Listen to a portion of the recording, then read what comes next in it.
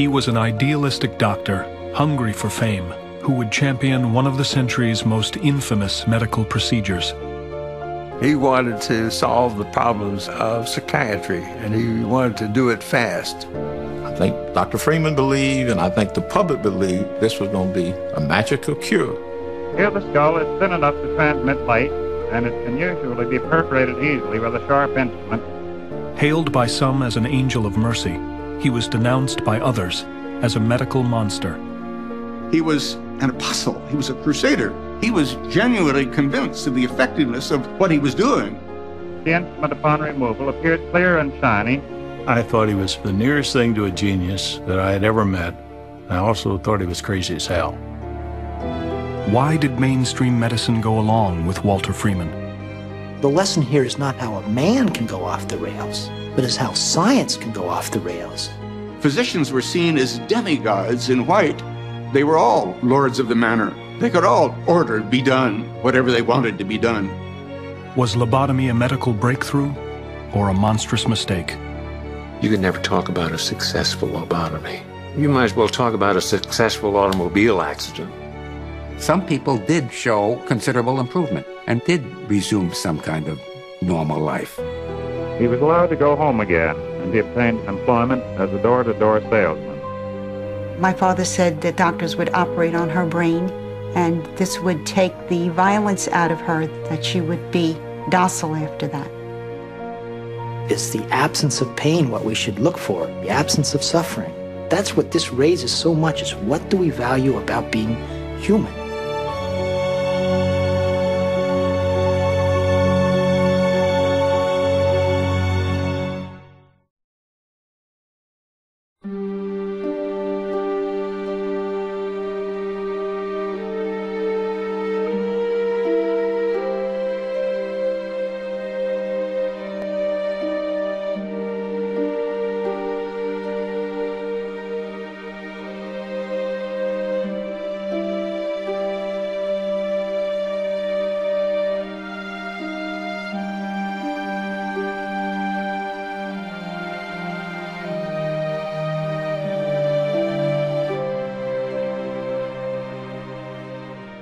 On a cold January day in 1946, Ellen Ionesco, a 29-year-old housewife and mother, arrived at the Washington, D.C. office of Dr. Walter J. Freeman.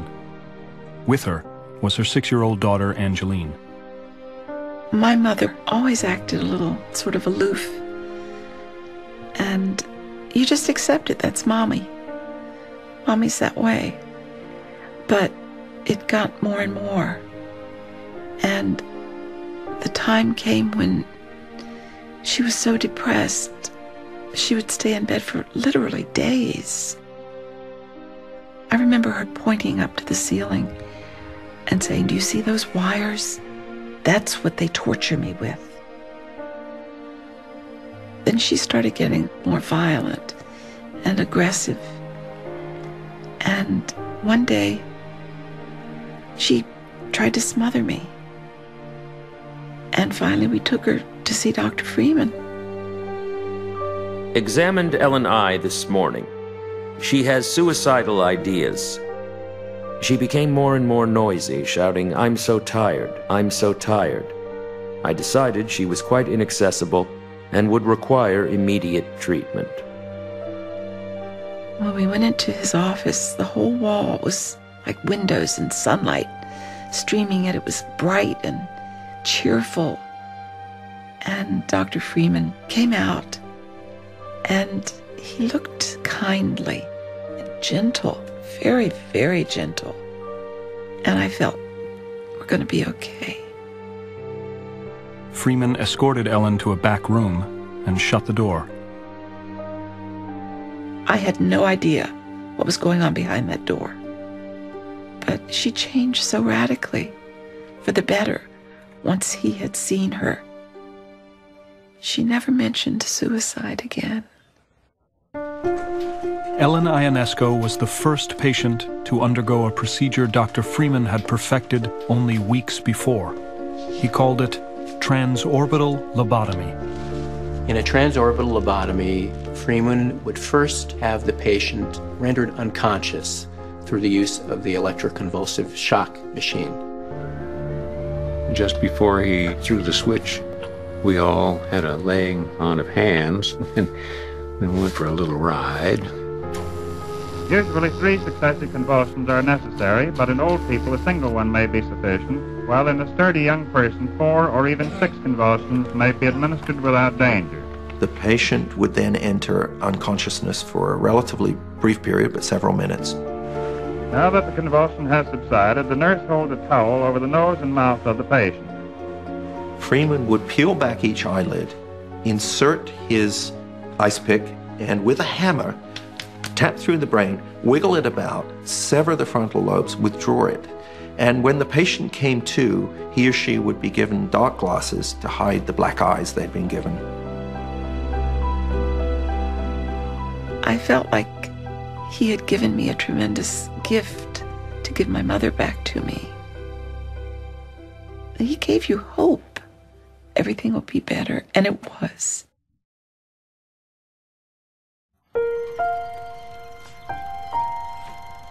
"22 years earlier, in 1924, neurologist Walter Freeman arrived at St. Elizabeth's in Washington, D.C., one of the nation's largest hospitals for the mentally ill. At 28, Freeman was the youngest laboratory director in St. Elizabeth's history, but he confronted an institution in crisis. Like many other state hospitals, St. Elizabeth's had seen years of decline. It had become a dumping ground for patients suffering from agitated depression, dementia, and psychosis. It was clear in those days when you were committed to a mental hospital, this was not a voluntary affair, that there was no way out. There would be no treatment because there was nothing seriously that anyone could do. These were warehouses for people that society wanted to forget. You have this enormous population of patients smearing their excrement on the walls, tearing off their clothes, sitting befuddled on the floor day after endless day. You say, how could people live like this? How could they be forced to live like this? As he wandered St. Elizabeth's vast patient wards, Freeman later wrote, he was filled with a weird mixture of fear, disgust, and shame. He was repelled by what he saw. He was almost nauseated by what he saw. He saw 5,000 people whose lives were going nowhere, would go nowhere, and he wanted, I think right away, to try and do something about it. He saw the nature of illness not as something that required sympathy, but as something that required action. Do something. He wanted to solve the problems of psychiatry, and he wanted to do it fast. Like most neurologists, Freeman believed that physical defects in the brain caused mental illness. Scientists had already shown that the brain was made up of distinct regions, each controlling different physical, behavioral, and emotional reactions. But they had still not found the locus of mental illness and were nearly powerless to treat it. They would try to treat symptoms, and they couldn't treat all the symptoms. If you were on the verge of suicide, there was nothing that they could do except watch you until you finally recovered spontaneously from your melancholia. And an episode of melancholia could go on for 7 or 8 months, and that is 7 or 8 months of hell. In the 1930s, researchers began experimenting with a number of so-called shock therapies, meant to reroute the circuitry in the diseased brain. Patients were brought to the edge of death through an intentional overdose of the hormone insulin. Others were given metrazole, which triggered seizures so violent they often fractured vertebrae. If you look at the patient's writings after this, they talked about, "Doctor, why are you torturing me? Are you going to kill me? Please," they would beg, "don't do this to me again." But after people left that table, they were quieter. They were more subdued. And they would often go back to their wards and not be bothersome for a period of time. these shock therapies often worked by the standards that they were operating on at that time. Not a cure for the disease, not making someone completely better, but reducing some of the symptoms. And yes, the shock therapies achieve that at a cost. For Freeman, shock therapies proved that mental illness resulted from a defect somewhere in the brain, and he wanted to be the one to find it. The scion of a prominent medical family from Philadelphia, Walter Freeman had always believed he was destined for great things. His grandfather, William Keene, was for a time America's most famous surgeon, the first to successfully remove a brain tumor from a living patient. Keene was a showman who loved to perform his complex operations in front of large and admiring audiences. He was one of these men of just boundless energy and enthusiasm. A pioneer brain surgeon, at one time a president of the American Medical Association. As a young man, my father was determined to be as successful as his grandfather. After graduating from the University of Pennsylvania Medical School in 1920, Freeman married Marjorie Franklin, an economist. The couple moved to Washington, D.C., where they had 4 children in as many years. But Freeman was increasingly obsessed with his search for an effective treatment for mental illness. He wanted to be a great figure in American medicine. So this is a man who is convinced that he's born to medical greatness, desperate to achieve it, looking for a route forward. Leaving his growing family behind, Freeman spent long days and nights in St. Elizabeth's basement morgue, measuring and photographing the brains of mental patients. If you take your deceased patients and do an autopsy on their brains, the hope was that you'd be able to see the physical lesion that is causing that illness, and that then would guide you to an effective intervention. But for all his efforts, Freeman came up empty. Throughout all these studies of brains and bodies and nerves and blood, he never found anything that differentiated seriously mentally ill patients from other people. I recognized I'd done nothing important, Freeman recalled, in either explaining mental disorder or treating it. He's a man who wants to make his mark, clearly driven with ambition, but he's reached a point where, in essence, he's disappointed. His research hasn't panned out. Then, in the spring of 1936, Freeman made a discovery that would change everything. Just as his own work seemed to reach a dead end, he picked up an obscure monograph written by a Portuguese neurologist named Igaz Moniz. Moniz detailed the results of a radical new operation he had performed on a group of 20 mental patients. By taking small corings of their brains, Moniz asserted, it had been possible to rid a third of these patients of their symptoms. Moniz never really had a good theory of why this operation should work. He simply had a crude notion that people who are mentally ill are sort of obsessed. He called them fixed ideas, and that these fixed ideas probably resided in some way in the frontal lobes.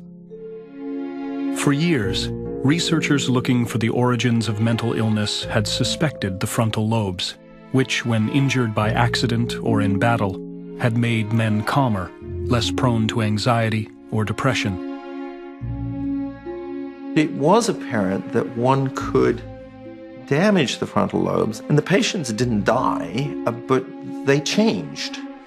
And the question was what to make of these changes. Until Moniz, few had thought to surgically alter the frontal lobes. For most of mainstream medicine, the idea was abhorrent. But not for Walter Freeman. Freeman almost went wild with excitement. He thought, this may be it. He saw a vision of the future unfold. Not only a future in the treatment of the mentally ill, but his own personal future. As Freeman set about to be the first neurologist in the United States to attempt Moniz's procedure, he faced few obstacles. neither the government nor the medical profession nor patients themselves were likely to stand in his way.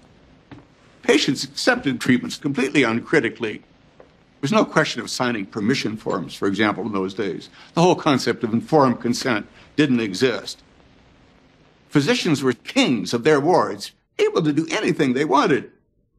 Lacking a license to perform surgery himself, Freeman hired a willing young neurosurgeon named James Watts. Within months, the pair were ready to attempt their first procedure on a living patient. They chose 63-year-old Alice Hammett, who had wrestled for years with insomnia, anxiety, and depression. Her husband had grown very concerned about her, so he brought her in to see Freeman. She was really facing institutionalization, but Freeman had been looking for a patient who had symptoms similar to the most successful of Moniz's outcomes. And so he saw Mrs. Hammett as that possibility. On a September day in 1936, Freeman and Watts prepared Hammett for surgery. I remember the patient was on the operating table, everything was aseptic, and Dr. Watts made an incision along the side of the head and drilled some holes and put in an instrument like a spatula, approximately 1/4 of an inch wide. And Dr. Freeman was sitting on a stool about 6 feet back and going this way or that way.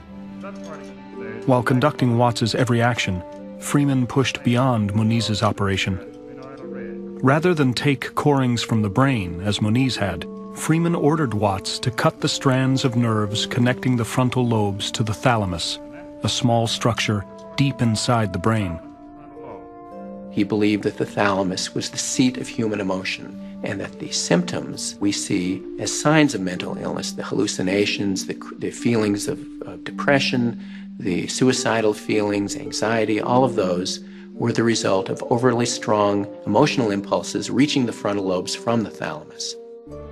If they could break those chains of connection, those pathological thought patterns, maybe these patients could reestablish a more sane reaction to their environment.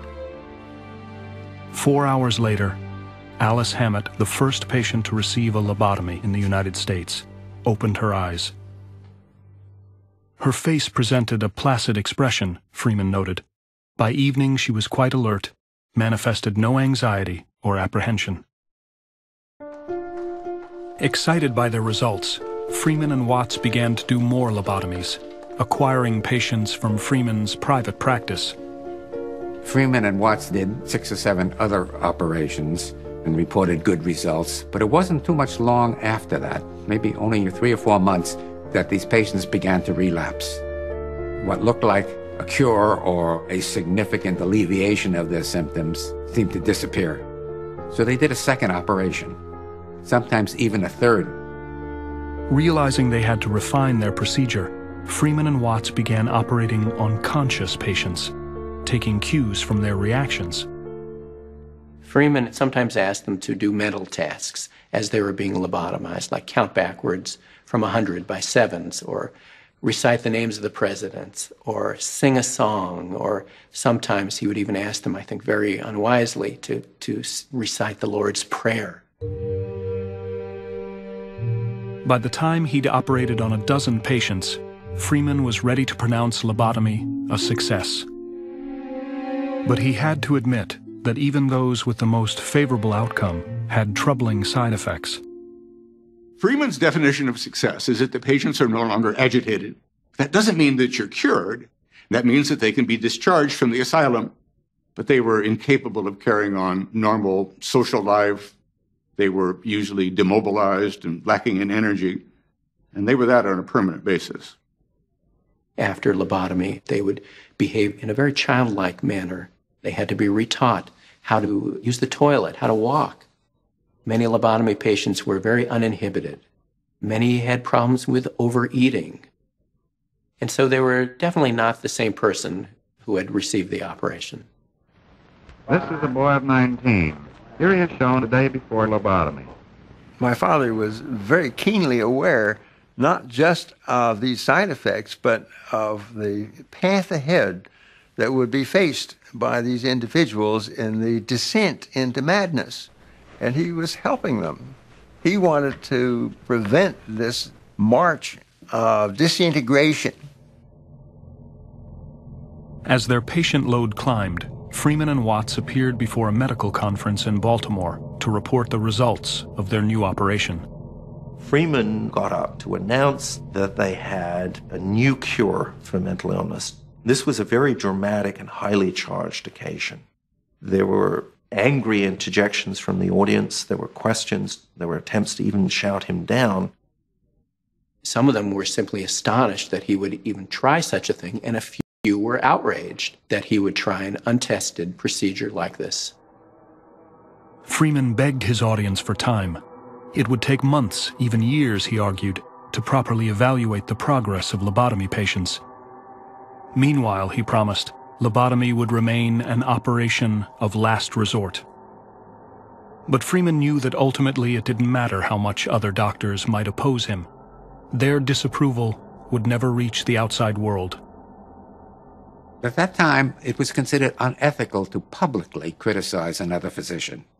So people didn't write critical articles. They may have talked among themselves, they may even have raised critical questions at a meeting, but they did not write anything that would stop him from continuing his work. Aware of the power of public relations, Freeman aggressively courted the press. Soon he was receiving glowing reviews in major publications. The Washington Star called lobotomy one of the greatest surgical innovations of this generation.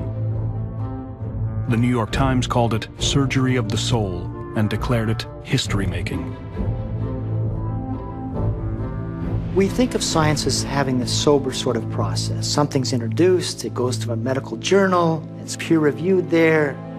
Freeman sort of bypassed that process because he, in fact, knew he was going to get a lot of resistance, and he brings the press into it right from the beginning. And the press, they're always eager for miracle surgery. It sells papers. So next thing you know, you start having this story out there, not of damaging the brain, but of plucking madness from the brain. And it's such a story of progress. In 1941, Freeman received an unexpected call. Joseph P. Kennedy, the wealthy ambassador to England, had become concerned about his eldest daughter, Rosemary. Slow from birth, she'd begun acting erratically, throwing fits and running away from the convent where she lived. He was getting worried about Rosemary's behavior, worried that she would become pregnant or contract a venereal disease of some kind that would discredit the family and her brother's political careers. Joseph Kennedy sought the best medical advice in the New England area, and the advice they gave was that she ought to have a lobotomy. That September, at the age of 23, Rosemary Kennedy became Freeman's 66th lobotomy patient. The results were disastrous. Before her operation, Miss Kennedy was able to live somewhat independently, but after the operation, she was very seriously disabled, and she had to live under almost full-time care for all of her remaining days. But Walter Freeman was undeterred. One of the characteristics of an enthusiast, and Walter Freeman was certainly that, is that they are able to overlook everything that contradicts their enthusiasm. And they concentrate on all the things they see that show they're on the right path. So over and over again, we can see Freeman managing to dismiss the casualties of his surgical interventions.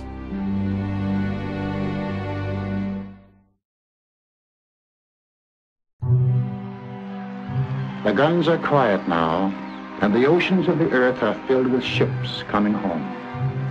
In faraway places, men dreamed of this moment. But for some men, the moment is very different from the dream. With the end of World War II, traumatized veterans returned home and soon overwhelmed already overcrowded state hospitals. Every man has his breaking point, and these were forced beyond the limit of human endurance.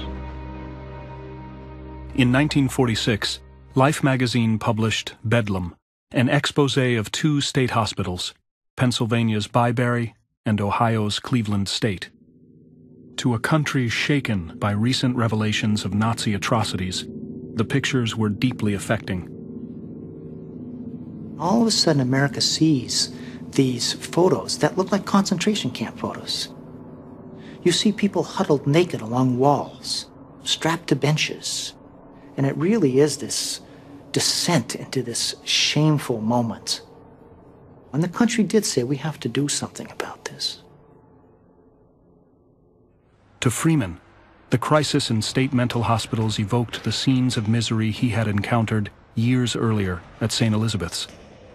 But now, Freeman felt he had a treatment with which to end the suffering and cement his reputation. Before lobotomy could be used on a mass scale, however, it had to be radically simplified. It was expensive. It required the services of a neurosurgeon, of an anesthesiologist, an operating room, and these state institutions, even though they were hospitals in name, they didn't have any of those things available. He needs a version of the operation which can become a kind of production line lobotomy. After months of trial and error, Freeman believed he had found a simpler route to the brain. The eyes are in the orbital cavity, okay? I'm putting my fingers now on the bony roof of the orbital cavity. And if you punch up through the roof of the orbital cavity, you'll punch into the prefrontal lobe. Here the skull is thin enough to transmit light, and it can usually be perforated easily with a sharp instrument. In our home on Connecticut Avenue, we didn't have a refrigerator, we had an ice box. The first ice picks came right out of our kitchen drawer, and they worked like a charm. Turning now to the operation itself, very little preparation is necessary for transorbital lobotomy. The instrument was put in above the eyeball and in the plane of the nose. You could feel it hit the roof of the orbit, and then with a tap of a hammer you could knock it through. In that way, it was located in the prefrontal area, and he went back and forth like a windshield wiper. I don't remember exactly. You cross it and you pull it back like a champagne, and it pops. And then it would be returned to where it was. You would hold gauze over the eyeball and withdraw the instrument. The whole thing would take 3 or 4 minutes. This patient came to the hospital this morning after breakfast, and he will leave tomorrow afternoon. One day in March of 1946, surgeon James Watts stumbled upon Freeman performing his new procedure in their shared office. What he saw was his partner, Freeman, standing there with ice picks sticking out of both eyes of a patient. And Freeman saw Watts enter and said, quite casually, "Jim, can you come here and hold the picks while I take a photo?" Dr. Watts didn't say anything. He simply turned around and walked out. He felt that it was a major surgical procedure to enter the brain. He felt it should be done in an operating room by a surgeon, and he felt that it should not be done lightly. The next day, Dr. Watts and Dr. Freeman didn't share an office any longer. This photograph shows the leucotome at a depth of 7 centimeters from the upper eyelid. Freeman forged ahead. He was convinced this was an operation which could be replicated very easily. As he put it, any damn fool, even a hospital psychiatrist, could learn it within an afternoon.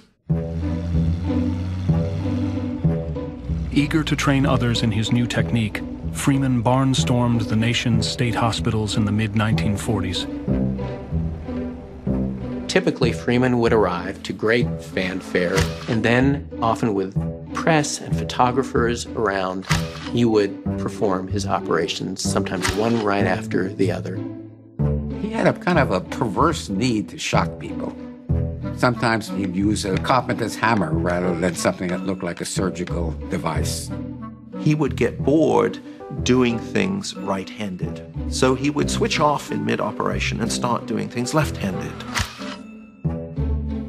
There are reports which he proudly writes down in his diary about fellow professionals fainting as he proceeds in this, or vomiting.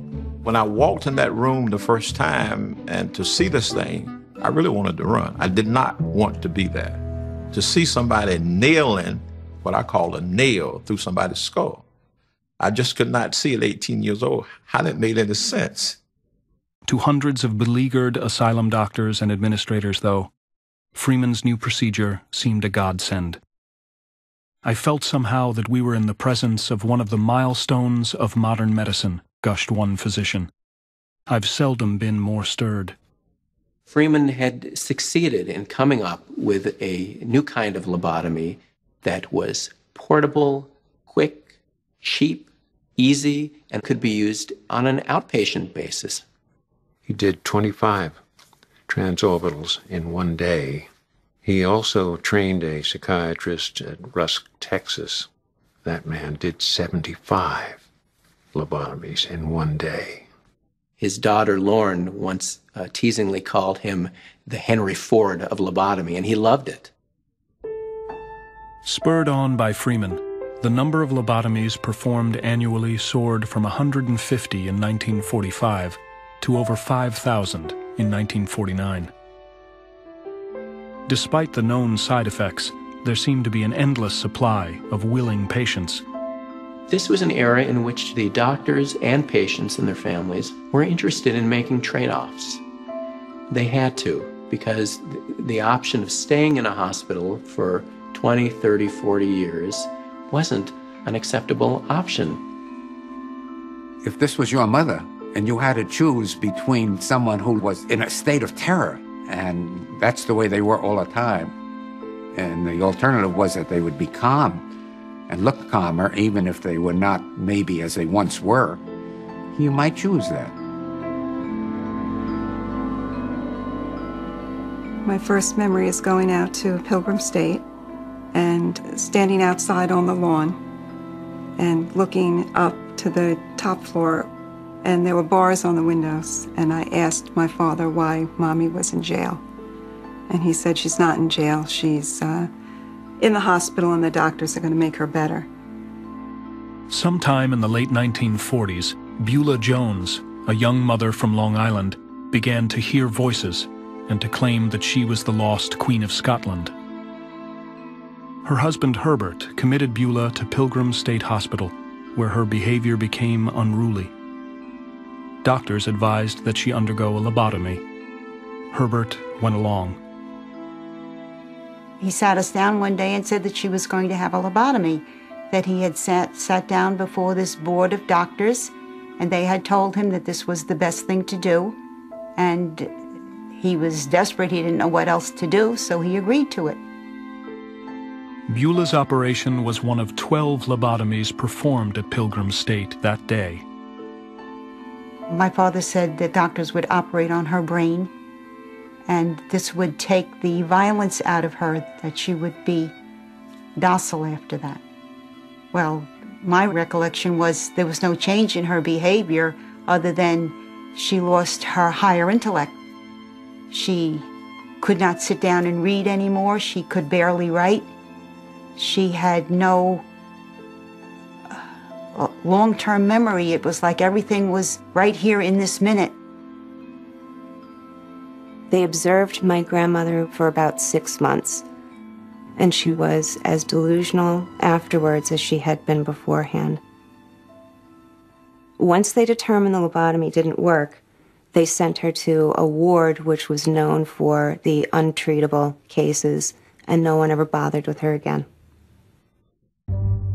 Such failures were barely noticed. By decade's end, lobotomy had won the acceptance of mainstream medicine. Lobotomies were being performed at Johns Hopkins, Mass General Hospital, the Mayo Clinic, and other elite medical institutions. And in 1949, lobotomy received its highest endorsement when Igaz Moniz was awarded the Nobel Prize. That's mainstream medicine saying this is a great thing. This is an incredible advance. I think it's Mental Hygiene News adopts as its logo a light shining into darkness, and the light is lobotomy, and the past is the darkness. So when you look back and you say, how's this monster going around introducing this to asylum medicine? He's not that. He's going to places that have been exposed as sort of snake pits, and he's bringing this light.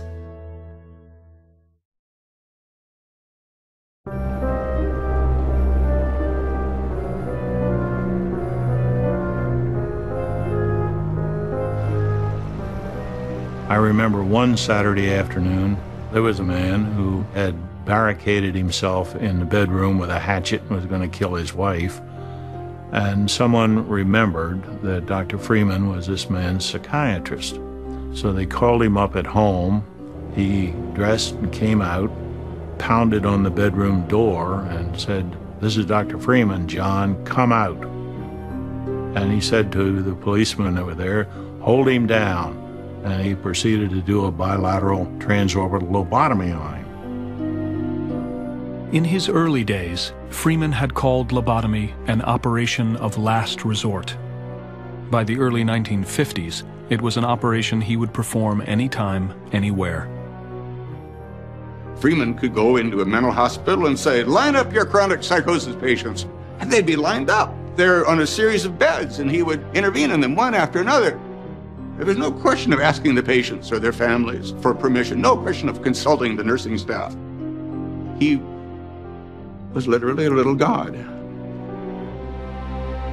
At Cherokee State Hospital in Iowa, 3 of Freeman's patients died on the operating table. One after Freeman's ice pick slipped while he was taking a photograph. Without pausing, he packed up and left for his next demonstration. It wasn't that he pulled the wool over anybody's eyes. He was an apostle. He was a crusader. What he believed was genuinely effective. Increasingly, Freeman's crusade was aimed at lifers, the poorest and most vulnerable mental patients, abandoned by their families and living for years as wards of the state. In 1952, Freeman embarked on what he called his West Virginia Lobotomy Project.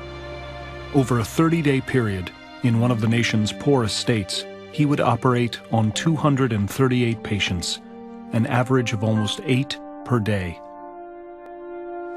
One of Freeman's favorite stops in West Virginia was the small town of Lakin, home to the Hospital for the Colored Insane. Budget was a real problem. Supplies was a problem. Didn't have towels for patients, didn't have clothing for patients. We did not have sheets to cover, to give every person a sheet.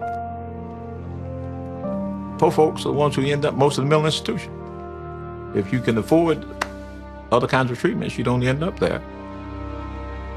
Unable to pay for its committed patients, West Virginia was threatening to close down Lakin and hospitals like it. But Dr. Freeman offered a cost-effective solution. Lobotomy, he promised, gets them home.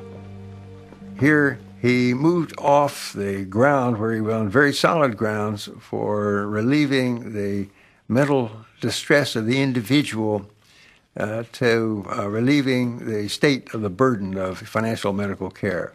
That, I think, for very good reasons, was the wrong thing to do. I think Dr. Freeman believed, and I think the public believed, that this was going to be a magical cure. But when you shoot in the dark, you don't know what you're doing. You just shoot. Hopefully it'll come out right, some kind of way. By the mid-1950s, the first long-term clinical studies of lobotomy had begun to appear in medical journals. Now, the medical community could assess lobotomy's true impact. Some people can't leave the institutions and they're almost in a vegetative state. Some people go home, but they're just sort of like children around the home. And at the best, we can see some people that have jobs, but so often they're not motivated really to go the jobs. So now we have a longer term. We're 10 years, 12 years, and it's really starting to harder to justify this as a miracle surgery just because we see these long-term results. Many who had once supported lobotomy began to disavow it. It is inconceivable, reported the American Medical Association, that any procedure which effectively destroys the brain could possibly restore the patient to a normal state. Lobotomy, one former supporter declared, was really no more subtle than a gunshot to the head. Especially vehement were Freudian psychoanalysts who condemned lobotomy as a brutal assault on the brain. But Walter Freeman had little patience for his critics. Psychoanalysts did not take schizophrenic patients. They couldn't have talking sessions with someone who thought voices were coming out of the toilet bowl. So that if anyone wanted to criticize Freeman at a meeting, he would say, "What can you do for a patient like this? What can you do for them?" And they could do nothing. They have no conception of what it's like to be suffering the demons of mental illness. He was trying to cure them of that. And the fact that they might turn into, let's say, fat slobs afterwards was a small price to pay for the relief from this intense mental anguish. He pointed out repeatedly a very high rate of suicide of these individuals, that they can't stand this mental pain, and he was helping them. Many of Freeman's patients and their families felt they had been helped. Once, during a speech in front of an audience of psychiatrists, Freeman was heckled. He reached under the podium, a big box of over 500 Christmas cards we received that Christmas, dumped them on the table and said, "How many Christmas cards did you get from your patients?" Of course, you know what my wife went through. She never will be herself fully again. But if she had not got the operation you gave her, she probably would not be in shape to enjoy life as she is today. I want to tell you, Dr. Freeman, that my brother Abe is still with me, just as happy and carefree as a child. May God bless you and yours always for your kind interest in me and my brother. If you've agreed to allow this sort of procedure on somebody near and dear to you, you want to believe that you have made the best possible decision for that person. And what you would have a very hard time living with, I suggest, is the notion that you've inflicted, rather than a cure on somebody you care for, permanent damage. The question of whether lobotomy was a valuable therapy or a medical travesty could not be decided by science alone. Is the absence of pain what we should look for? Is the absence of suffering? Is the absence of caring? The absence of anxiety? Is that a good thing, or is that what makes us human? That's really what the core of this is. What do we value about the human mind? He chose not to value certain things, but that's what this raises so much, is what do we value about being human? Ultimately, the fate of lobotomy would be settled by a pill.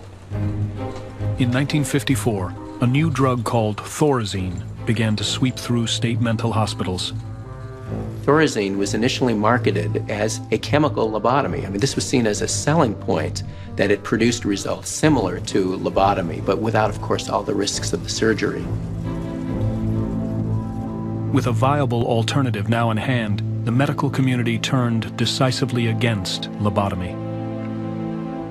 There were people parading at neurosurgical meetings that this was something atrocious, and that nobody should have their brain operated on for the ideas or thoughts or behavior that they're demonstrating.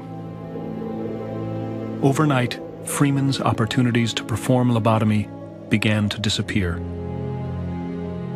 His office in George Washington University was closed. His teaching assignments were canceled. His hospital practices at D.C. General were forfeit.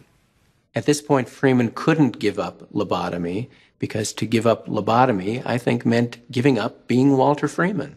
He saw himself so strongly as the lobotomist, the man who could salvage patients from the dead. To cast that aside, regardless of the arguments for casting it aside, was just too much for him. Freeman decided to move to Los Altos, California, to resurrect his career. Far from the reproachful Eastern medical establishment, he he could try to bring lobotomy to new categories of patients. If housewives found their early 1950s existence too depressing for words, why, Freeman had a solution that would get them through their day happy as little clams. If children were misbehaving, conditions we might now see being called hyperactivity disorder, why they might need a lobotomy.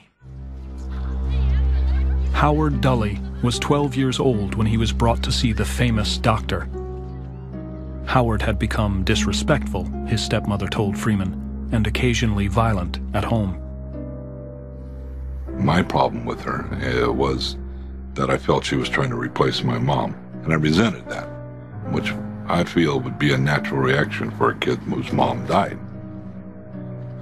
Acting up is the only way I could show my resentment. Howard's stepmother visited Freeman's office almost a dozen times to have him evaluated. Sessions Freeman summarized in case notes. October 26, 1960. Howard is rather evasive about talking about things that go on in the home. Howard seems to have poor muscular control. He objects to going to bed, but then sleeps well. He does a good deal of daydreaming. He turns the room lights on when there's broad sunlight outside. He hates to wash. He puts on a sweater on the hottest days and goes without an undershirt on chilly ones. I think it would be pretty much of a shame to wish Howard on anybody. I explained to Mrs. Dully that Howard was unapproachable by psychotherapy and that the family should consider the possibility of changing Howard's personality by means of transorbital lobotomy. Mrs. Dully said it was up to her husband. I would have to talk to him and make it stick. 10 weeks later, Walter Freeman lobotomized Howard Dully. I didn't know it was going to be done. I didn't know it was done until 3 weeks afterwards when I was told by Freeman. I didn't want to know any more about it because I was concerned that there might have been some reason that I did deserve this. That's what I was afraid of. What had I done that I don't know about that one would deserve this? In all, Freeman lobotomized 19 children under the age of 18, including a 4-year-old. I've always felt that something was taken from me, that there was a piece missing because my life has never gone well. Some of my judgment is not good. I don't have the drive that a normal person has. I had trouble almost all my life. Almost anything I did, work, relationships, money. I mean, I wasted my whole life on this one issue. The whole life.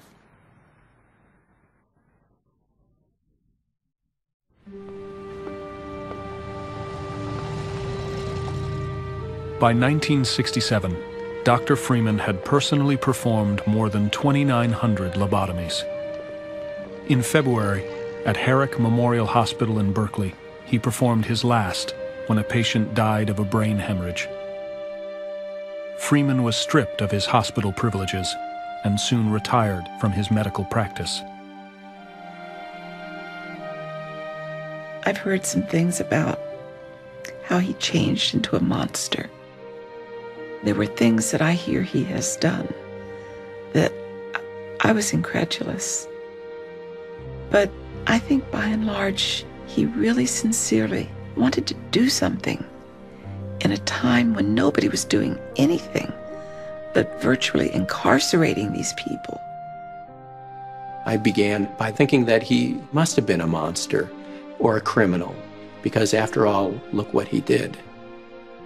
But I've come to think of Walter Freeman as more of a tragic figure, blind not so much to the consequences of lobotomy, but to the consequences of his own faults and failings. To see this excess, this failure of judgment, the excess ambition, personal ambition, I think tarnished him, and that does distress me still. This is Walter Freeman, MD, PhD, March 9th, 1968. I'm 72 years old now and traveling around the country. In his last years, Walter Freeman embarked on one more journey. He started obsessively crisscrossing the country, searching out his former patients, trying to speak with them, trying to prove to the world that lobotomy hadn't been the great medical catastrophe it increasingly was seen as being. In the past 4 weeks, I've come 7,000 miles chasing up patients that I've operated on and saying how they are getting along now, anywhere from 2 to 30 years after their operations. I think Walter Freeman wanted to feel good about what Walter Freeman had done and hoping to find, I think, his redemption in what they told him. So isn't it funny that Walter Freeman is seeking treatment from his patients, the ones that he had treated before? I'm pretty much like any other hunter that gets on the trail of something, loses sense of time and distance. It's such an absorbing preoccupation that mere physical matters don't particularly halt a person in his pursuit.